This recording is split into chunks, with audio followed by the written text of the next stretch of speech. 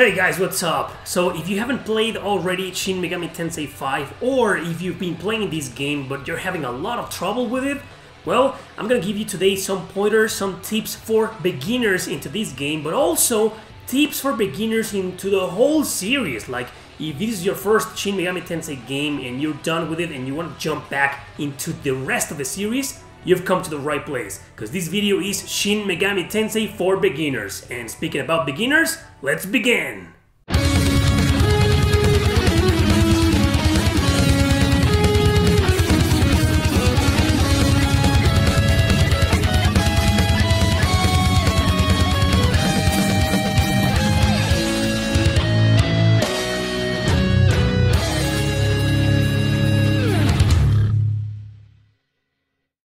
Alright, so the game offers you 3 difficulty settings at the beginning: casual, normal and hard. If you've played other Shin Megami Tensei games before, start with normal, as this game is pretty damn challenging, more so than most of the others in the series, in my opinion. If you're a beginner, it's alright to start with casual, since there's barely any difference between it and normal.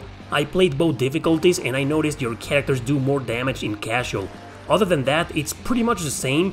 But if that hurts your gamer pride, then go ahead and pick normal. The first piece of advice that I'll give you is to be very careful on how you approach demons. In this game, approaching them up front or from the sides can sometimes make them ambush you, even if they barely notice you. And getting ambushed in any Shin Megami Tensei game is pretty dangerous, so always try your best to approach them from behind if you can. And if you get ambushed and the demons ask you for money, never pay, let them kill you, because most of the demons are probably gonna keep asking for more money and they'll end up ripping you off completely.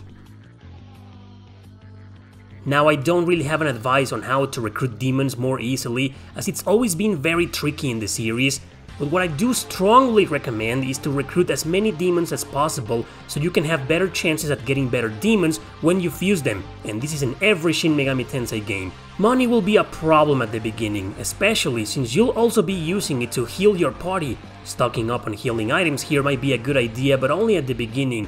I personally preferred to use money to heal my party and have demons with healing skills during battle, or my own character with them during battle.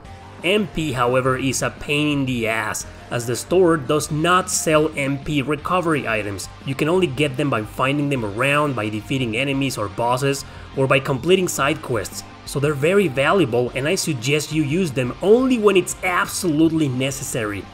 This is why it's also a good idea to raise your strength status for your main character at least every once in a while, just in case. You can focus on it, but I think it's best to focus on magic and vitality, whatever suits your fighting style better. Now let's return to this screenshot. You can see down there that the store is selling items called physical dampener, something like that. Those items are really useful, although you can only have 3 out of 3. These items are used to blocking a specific type of attack, and when you block an enemy attack during battle, well, they lose their turn, so they're pretty useful. And the same can be said about these elemental gems or shards. You can also use them to your advantage. I also suggest buying all of them. Going back to the side quests topic, I usually skip most side quests in JRPGs, not in this one. This is a game where I did more than half of them, precisely because they give you really useful items, demon essences, and you also gain a lot of experience points to level up most of the time. Another very useful thing is the miracles system. They're basically skills to make your gameplay experience more convenient and to make your character better. To get points to unlock miracles, you need glory points. There's 4 ways to get them. 1. By finding these little guys called Miman. Every single one of them will give you a small amount. 2nd, by finding these shiny objects. They usually give you a large amount. 3. By defeating certain bosses. And 4. By defeating certain enemies called Mitama. However, these creatures are immune to every single type of attack except one. To know which one, I suggest you stock up on spyglasses. Items are sold for cheap in the store. Use one spyglass on the Mitamas and you'll know their weakness. They not only give you glory points sometimes, but also can give you tons of experience points, very useful items, or money. However, that's not all you need to do to unlock miracles, as most miracles themselves need to be found as well. But the only way to do that is by defeating the demons inside these massive red creatures lying on certain areas. They're optional, but I strongly suggest you do not skip on them. Try to defeat them all. You will unlock most miracle skills that way, and most of them can be very useful against boss fights. Now let's talk about the Essence Fusion, perhaps the most useful thing in the game and my best advice. What I did was that I fought a boss, noticed what type of attacks they do and their behavior. Most of the time I played normally, attempting to defeat them, but with most of them I always died once. So then I knew what strengths and weaknesses they have.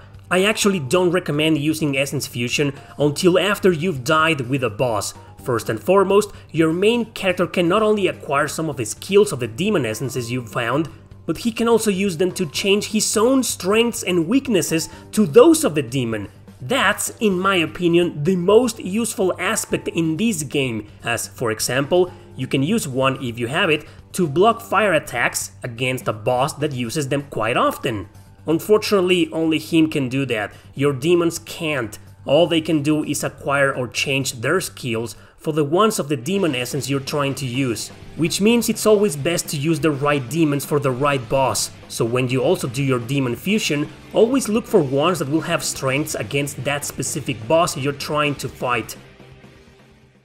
Now, some of these recommendations also work for other games in the series. One big example that's quite notable is the use of buffs and debuffs. You're gonna have to forget about your usual attack and defend tactics in turn-based JRPGs. In Shin Megami Tensei, buffs and debuffs are life saviors and are a must use for boss battles. That's in every Shin Megami Tensei game, including this one. So always give preference to demons with skills that can increase something of your party or decrease something of your enemy.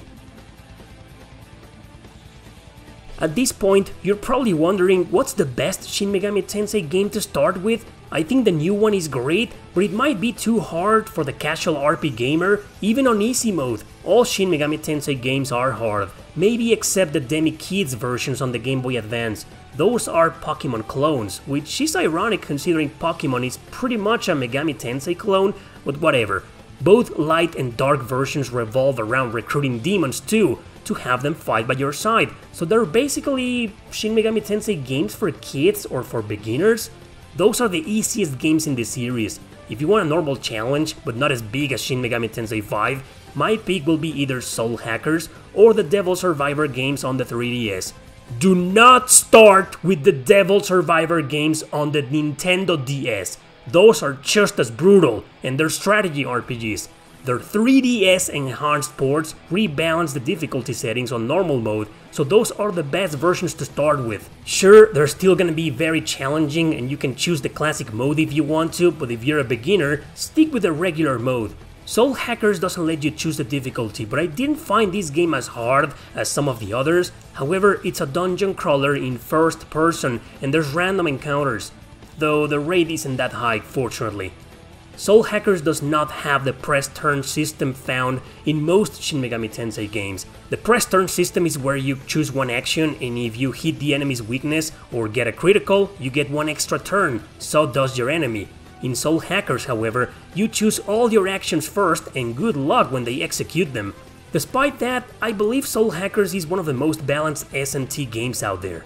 However, if you loved the challenge level of Shin Megami Tensei V, and you want yet another game like it, definitely try out Nocturne, the original on the PS2 or the remaster on modern systems. It's a game I find harder than 5 though, and it also has random encounters and way more annoying dungeons and puzzles, so getting into Nocturne as your first Shin Megami Tensei or after SMT 5 can be very punishing, but that's up to you. I don't personally recommend Nocturne for beginners.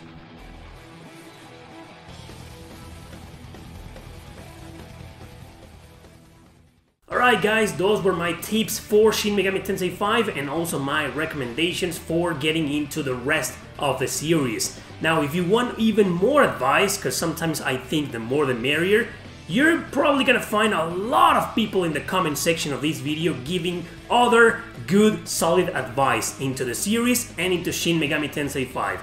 And if you're interested in my books, there's a link to them in the description below. Thanks for watching, don't forget to subscribe and share this video with your friends. See you next time!